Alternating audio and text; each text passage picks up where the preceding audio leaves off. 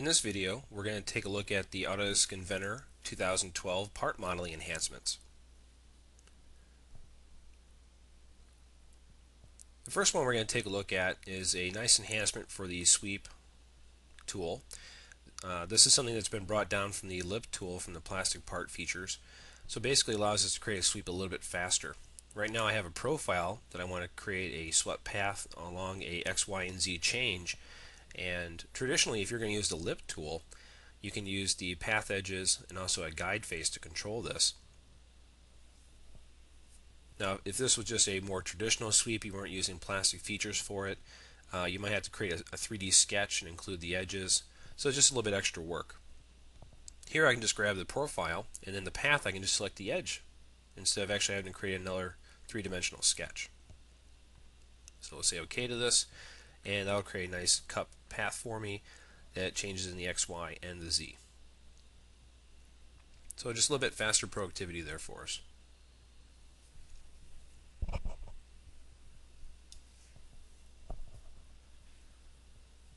Next up, we'll take a look at the enhancements for the view representations inside of the model. So here I have a new node inside the part level.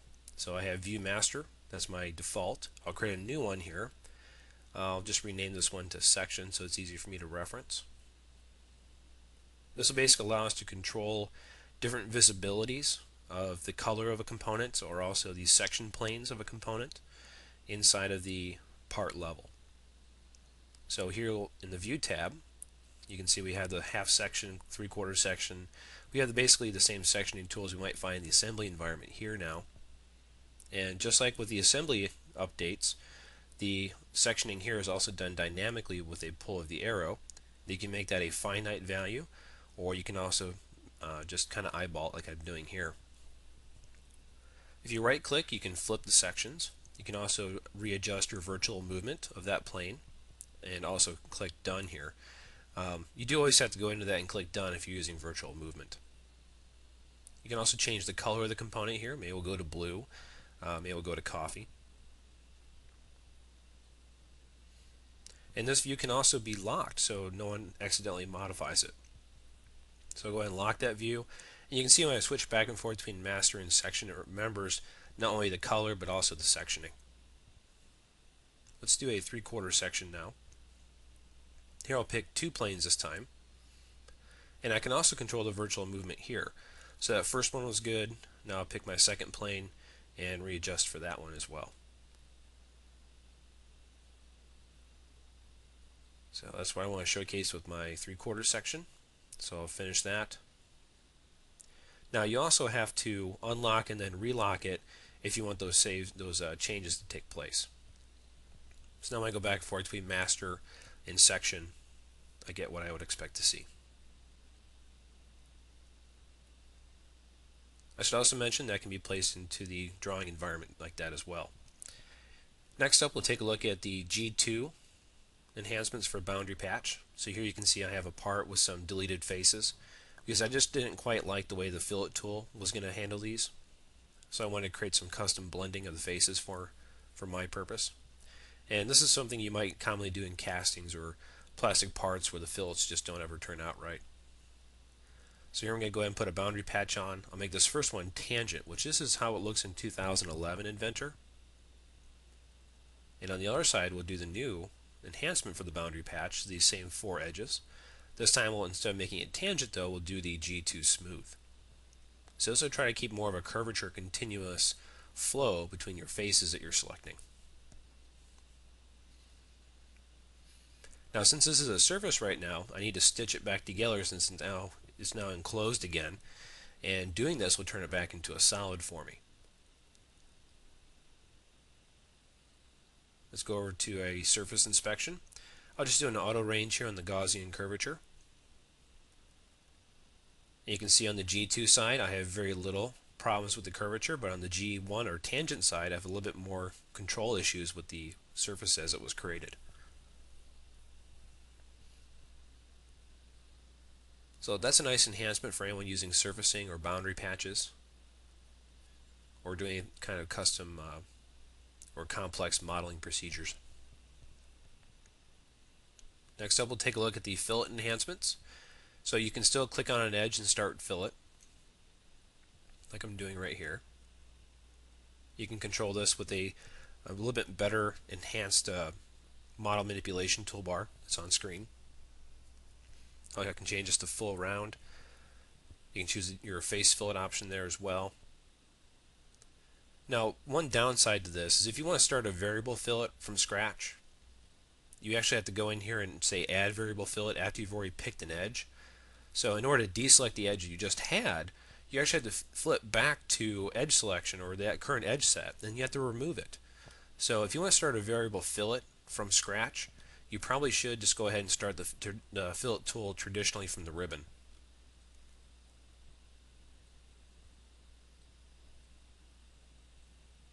So here I'll just do a variable radius fillet on this. I'll pick additional points on here, so I'll pick about 50%, 25, and about 75% of the distance. And again, that can be precisely done down there in that mini toolbar. So for each point I have there, I can adjust the radius one at a time. So I'll adjust that one there at 0.3. We'll switch back to 0.2 and adjust that radius. Jump back to 0.1, which is the middle of this edge here. Also adjust that value a little bit. And this will also provide real-time error checking, so if it goes in the red and you can't see the fillet being created anymore, then that's a good indication that your values may be too large or too small. So let's adjust the end and the start here a little bit more to get what I want. Go ahead and approve that. Actually, before I do that, let me remove the other edge set from the other side. So this is what I was talking about, where you sometimes have to switch back to another edge set to remove a fillet you may not want. It's just a little bit nicer to start a variable fillet from the traditional fillet command. Now with the mirror, this has also been enhanced in 2012 to better handle mirrored fillets. So I'm going to create a nice quick little mid work plane here to mirror around the middle of this part. Then I'll start my mirror tool and I'll go ahead and mirror my fillet across. What's nice about this is when I mirror this complex fillet, it's always going to be updating based on the one side, so I can just change one and the other one automatically updates with it.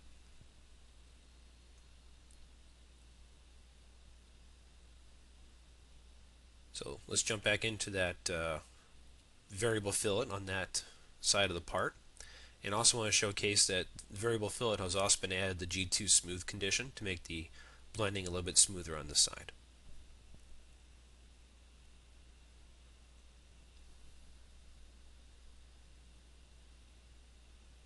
There we go. And the other side updates correspondingly. Next up, we'll take a look at the face draft enhancements. This is a tool that I like the enhancement they added to it, but I don't like what they've done with the mini toolbar with this command. So what we do here first though is create a sketch, and I can also go in here and project cut edges to get my edges that I want for my party line. But also notice there's projected 3D sketch in here. That was added to 2012's projection pull down, but it's a tool that's been in Inventor for a very long time. It's just a little bit faster to be able to do it from that pull down.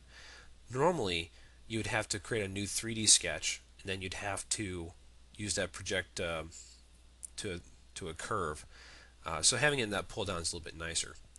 Now getting back into the face draft command here, you can see there's a new option inside of this on the left hand side. So you have your traditional fixed edged, fixed plane. And you can also do a parting line. So I'm going to select that. And there's a little bit of a bug here though, because I can only go one way in the mini toolbar. For some reason it won't let me select symmetric or asymmetric, and this is of the 2012 shipment build, so I expect that might be addressed in a hotfix, but as of right now you can't switch to symmetric or asymmetric from the mini toolbar. So if you had to do a parting line operation, which is the new enhancement here, and you had to do either symmetric or asymmetrical, if you want to switch back and forth between those, you'll have to do that in the dialog box instead. So let me put a draft angle on this one, say 15 degrees. You can see right now it is symmetrical. It is changing my 15 degrees, but I can't change it to asymmetrical dialog box.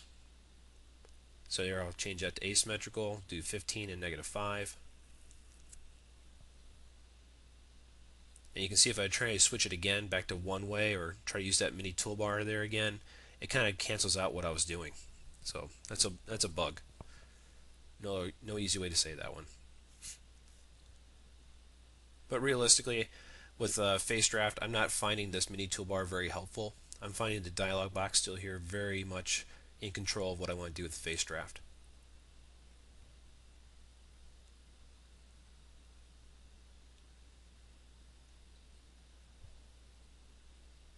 Okay, next up we'll take a look at the enhancement here that was also included in the 2011 bonus pack. This is the display extended information after the feature node. So this will basically make your nodes in your browser a little bit smarter. They'll tell you more about what you want to have about the feature. So like Face Draft here, it has by 10 and by -5. If I change these values in the Face Draft, you'll see that extended name behind Face Draft 3 also update. So you can also see there's some cuts, there's the new solid operations. For holes, it tells you the values that you have in the hole command. So here let me change the hole from this current value of 0.406 to 375. You'll see that will update my browser node. A little bit easier to keep track of what you're working on. Here we're doing open to take a look at the enhancements to the translation system. So with CATIA we can go up to version 20 and export 19 for those releases. Parasolids we can do version 23, export as well for 23, and for NX we can do version 7.5. I will also mention that it does have the full capability of the Rhino translator that was on the Autodesk Labs website as well, has been included in here. So you can also bring in Rhino files. I've been using Inventor since R4, and I've never once had to bring in a Rhino file, but there are some of you out there that might need that. So here I'm going to bring in my CATIA file. Notice that I do have a little bit different of a node in my browser over there. That actually functions as the repair environment, which we'll take a look at in just a little bit. But as far as modifying this existing CATIA file, if we dig into that, we can find base 1. If we right click on that, we can do our edit solid, but there's an application option that controls where that's going to go. So the default will be Inventor Fusion, which Inventor Fusion is a 2012 release now. If I want to do it in the traditional legacy solid edit environment that's been around forever, this is where I would change that. So I can do my extend or contract bodies that way. And then whichever option you have set there, when you fire edit solid, it will take you to that environment, whichever one you chose. If I do edit form or edit copy of form, these will also take you to Fusion. Now those are traditionally found in the Alias Design add-in, but for the Inventor Fusion 2012, they actually put that stuff in there. That used to be a $5,000 Alias package you had to buy, but now it's actually fully blown into Inventor Fusion. If I right click on the topper node there, that's the repair node, so it can take me into the repair bodies environment, which is also new. So let's take a look at that. Let's go out and find an IGES file. Now this repair environment is very similar to the construction environment, but it's been enhanced a little bit. You can still take things to construction and work on them, but the idea is construction will eventually go away, and the repair environment will replace that, because they can do a lot more with this new coding they have in the repair environment than they could in the traditional construction.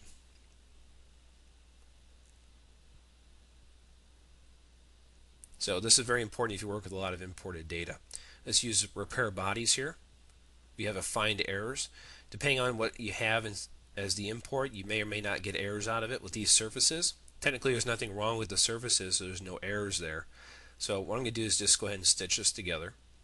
And I'm also going to find remaining gaps and free edges. So this is part of the stitch tool. So it's going to highlight where those errors are at for me, or the potential gaps in the stitch.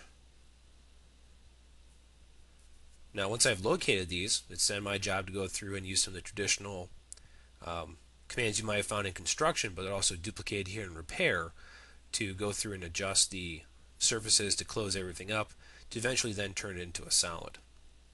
So things like boundary patch or boundary trim, edit regions, extract loop, those sorts of things will be important for me to use here.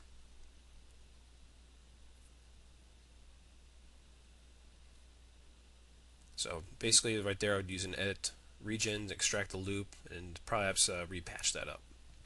We also have a transfer surface option in here. This will help you group the data together, especially if you have existing solids. And then you use finish to get out of there. Now again, you could go into construction still if you wanted to, but the recommendation here is to go through the repair environment. So let's take a look at the enhancements to the rib command in here as well. When we start rib, we'll notice right away the command looks a lot different. We still can pick our profiles and our directions, but it's actually laid out a little bit easier, I think.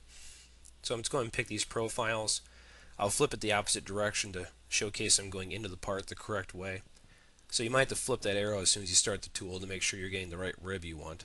So also on the left there you can see you can do a rib or a web. Let's add a thickness here, make it a little bit more visible. Let's do about 4 millimeters. And this is going in both directions from that profile sketch. And our two next termination will keep it inside of the faces we have there. The draft, which used to be on the main part of the dialog box, is now a different tab up here. So we can do a maintain of the thickness at the top or the root of the rib. And we can also put our draft angle on in here and see some nice updates. On the boss tab, we can also add additional bosses to this as well. Now, when you have your profile sketch for your rib, what's going to determine whether a boss gets selected or not will be if you have a center point laid down to that profile sketch. So I actually have 6 of them here. And you can also use a select all for the centers, which automatically gets all your center points on that sketch. So here we'll put a diameter in, make it a little bit bigger. You can also see there's an offset to see how high it is raised above the initial rib that's getting created. And we can also add our own additional draft angles here for the bosses. So we'll say OK to that. You're going to see a nice set of ribs and bosses get created for that. Well, what if you don't need the ribs? What if you just want to create some bosses and have some stiffening ribs, but not ribs that go the entire length of the part? Well, there's some nice enhancements to just the boss tool as well. So this was one of those plastic features that was also introduced into Inventor 2010 a couple years ago. But we see some nice enhancements here to add additional geometry inside of this tool, so we don't have to do it afterwards. So here I'll add a fillet to the bottom of the rib. So I'll change this over to a threaded type, the thread side. We can go full depth, a certain depth, or through a particular piece of geometry. Let's make this a little bit bigger than 6.6. Let's go 10. You can see that'll update in size. We'll make the interior part of that a little bit bigger as well. We'll do 6.5. If we change the depth, this also will update automatically on the screen for you, so you can see it as it's happening. You control the interior taper and also the exterior. So let's do a little bit 4 on there and make it a little bit wider at the bottom. And on the ribs tab, we can add these stiffening ribs. So by default there I had 2 turned on. You can see the geometry that controls the stiffening rib.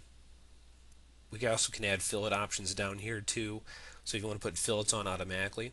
This saves you time so you don't have to use a rule fillet afterwards. So we'll do 3 stiffening ribs. We'll adjust the angle here to turn these a little bit, so you can see as I change that the bosses will actually adjust where these stiffening ribs are at. Let's stick with 15 there.